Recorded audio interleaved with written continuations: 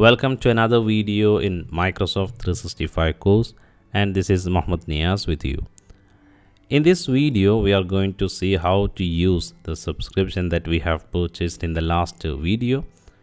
So you can log into office.com with the account that you used to purchase Microsoft 365 subscription, and once you logged in the right top near to your email address or your profile details, you will see my Microsoft account. So that will take you to the account details, and where you can see the option to share the subscription. So once you completed the purchase, this is the place you have to go and do the necessary configurations or enter the email address of the people you want to share it actually. So you can see that I have a subscription Microsoft 365 family, which is the recent purchase that I have done for this demo is what's showing there. And on the top you will see manage Microsoft 365 family service and subscription. Once you click there, that's gonna take you where you can manage Microsoft 365 subscriptions. So the first option is about manage subscription, then second is a share subscription. So you can share up to 5 people, so in total 6 people, and each person can enjoy 1 terabyte of OneDrive cloud storage. They can also install Office on computers up to 5 computers. So each person out of this 6, each person can install 5 devices, the MS Office application into 5 devices. So that's a good choice. Then you have 1 terabyte for each user. So first let's see how to manage the subscription. For example, I purchased as a monthly payment plan. So I have an option to switch the plan to yearly, or I can turn off the recurring billing. So I click on turn off recurring billing. Then now it will be valid only until 18th of October because I paid for 1 month only. So you have an option, for example, you are doing this for a short-term period, then you can use this. You can also cancel the subscription. So these are the first way for you to manage your subscription. Then you have an option to share it. Share it means this includes like 6 people can consume it. So when you click on the start sharing, you have 2 options.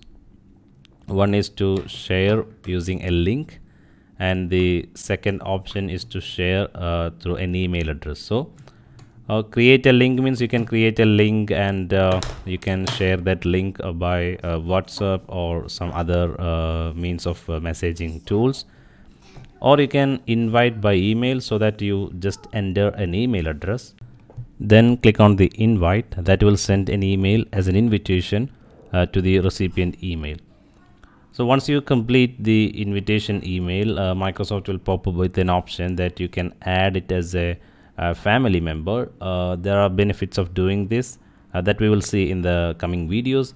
For now, just skip it, and we see how the sharing and accepting this invitation gonna work. Now let's see from the recipient side how this invitation gonna work. So I have logged into the recipient email address, and you can see that there is an email already in the inbox which is about the invitation to be a part of this subscription. So just click accept, and that gonna take you to the subscription page. So now by clicking on get started, you will be a part of this subscription.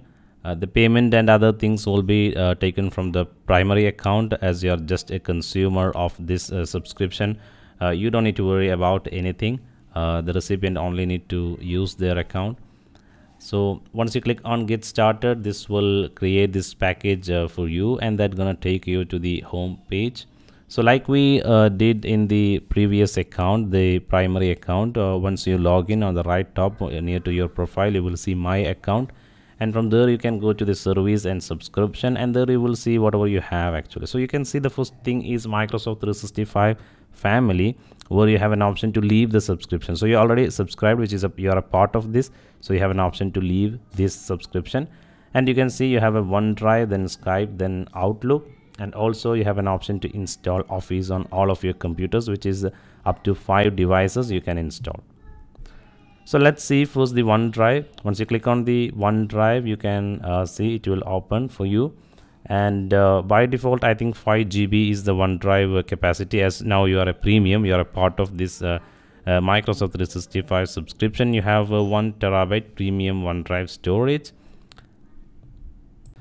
If you still have confusion how to reach to this page, it is easy. You just log in to your email address, then you will see my Microsoft account, and that gonna take you to the my account dashboard, where you will find there is an option to manage Microsoft 365 personal services and subscription.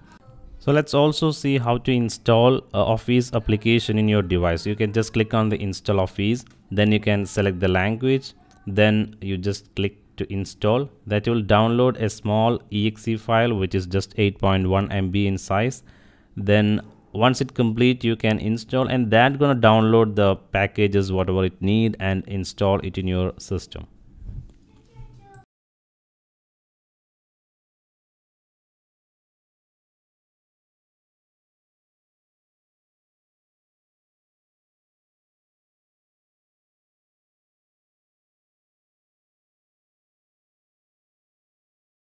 So now the installation has completed. The next step is to activate it. So before we activate Office application using a license, here it is different. Here you're gonna sign in with your credentials. So just click on the Office, that will pop up with a sign in option. So simply click on the sign in, then you just enter your credentials. So you have two choices here, work or school or Microsoft account. This is a Microsoft personal account, so click on Microsoft personal one, then you enter your email address and password.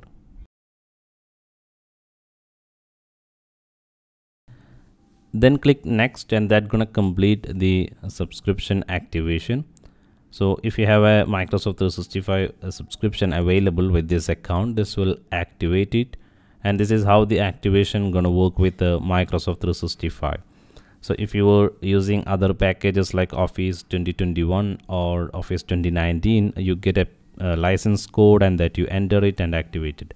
So the activation method is different. Here your username is how you activate your MS Office application. So this is a Office dashboard which give you an idea about what are the applications that are available to you. So you can see Excel, Word, OneDrive, Teams icon here. So from here you can open the applications, and it will also give you like recent applications and what is shared with you and all. So I open a PowerPoint application. You can also open the PowerPoint from the start menu like we generally do. So once you open the PowerPoint, as it is the first time we are opening, you can see that you have a Microsoft 365 subscription with this account. So you want to use with this account, or you want to use another account. So I just cancelled it. I didn't accept it. These are the initial dashboards which ask about the personalizing this application. So once you're done with this, if you want to activate it in manually, then you can see you have an option in the file account where the activation record is shown in yellow icon. So you just need to click on the activate product. So we already signed in this Office with our subscription account, so you just need to select it. So now this is activated, and you can see it belongs to this account, and the product contain this icons are showing there. If you want to change the license, just click on it, and you can see use a different account. So once you click on it, you can change the two different account. So this is how you can use, and also you can see that it is connected with the account OneDrive. So you will be able to save a copy to the OneDrive directly. So that's also an added advantage. You can create folders in OneDrive from here. So you don't need to like once save it in a local disk, then copy from there to your OneDrive. No need to go for such practices. You can do everything from here. This is gonna make your life easier with 365, because it's a 1 terabyte storage, and you feel like you are connected with all the services you require actually. Now let's go back to our primary account which we used to purchase this subscription. So from here you can see the status of the invitation. So we created two invitations. One was by email and one was a share link. So only one is accepted, so you can see that one of 5 people are sharing, which means the one already accepted the invitation and started using it. Then you can see pending link, which is what's a link I created just to show you how to do with the link. So I just created it. So now we have only active sharing, which we can stop by simply clicking on the stop sharing option. So that is all in this video. Thank you for watching and see you in the next video.